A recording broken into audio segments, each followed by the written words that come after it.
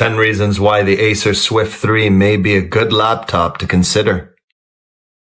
Number 1 has got to be the screen. Gorgeous screen with great colors.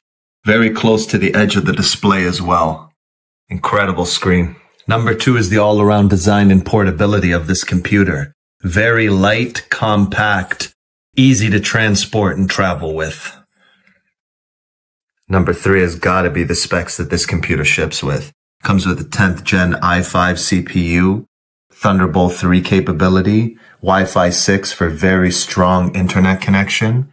Even the SSD that this computer ships with is a Kingston NVMe with faster than regular read-write speeds in comparison to a lot of laptops on the market. So number 3 is definitely the specs. Number 4 is the trackpad, which is just an absolute pleasure to use.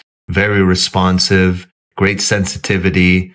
Sensitive, but not too sensitive to the touch. Number 4, trackpad. Number 5 is the backlit keyboard.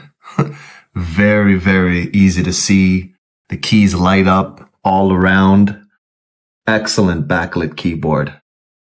Number 6 is the webcam. It's only a 720p webcam, but great picture, great quality, great response time. Number 6, webcam.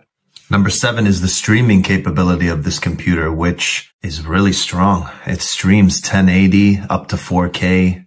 No issues, no problem. Really great way to always test the graphics card on any laptop is stream 1080p and minimize and maximize the picture and look for lag, hesitation as it's minimizing and maximizing.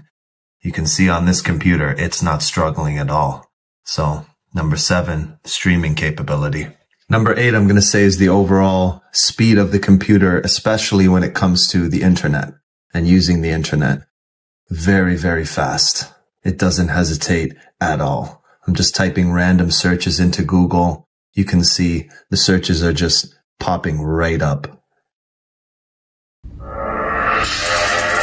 Number 9 is the sound, which is impressive for the size of this laptop.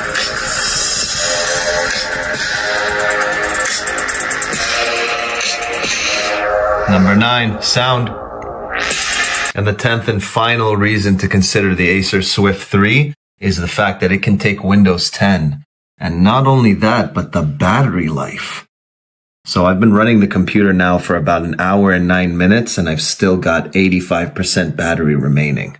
So number 10, battery life.